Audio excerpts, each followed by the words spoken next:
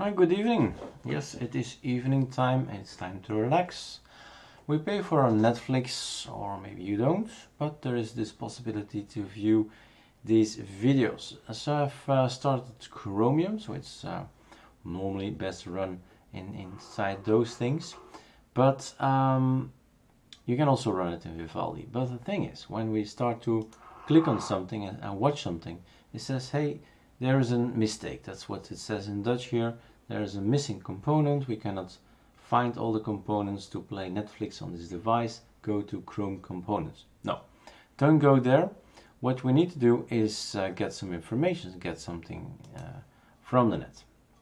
Okay, what we do is we are going to yay it. We used to packer it, then we used to yawert it, so now it's yay and tryzen, and in 2-3 years it's something else. But we want to find something from the net. So wine divine, or was it again? I think I've written it down. No, that's not, oh yeah, there it is.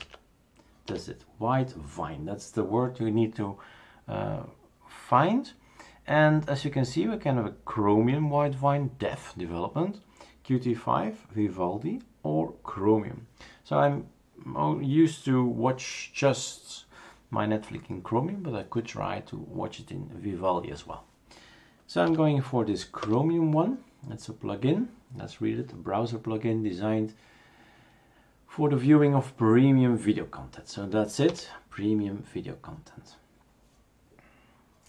And we're going to download, it seems, a complete Debian file, emd64 Debian.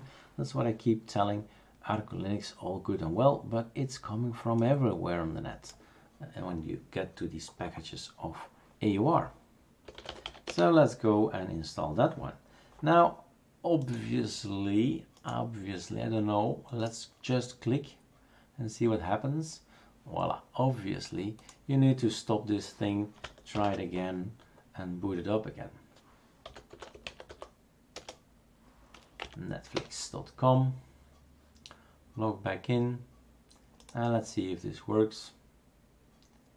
And there you go. Now we can watch your videos. Sound is good as well. Maybe a little bit sound. I suppose you don't hear it on the video, but it works. Alright, enjoy your Netflix evening. Cheers.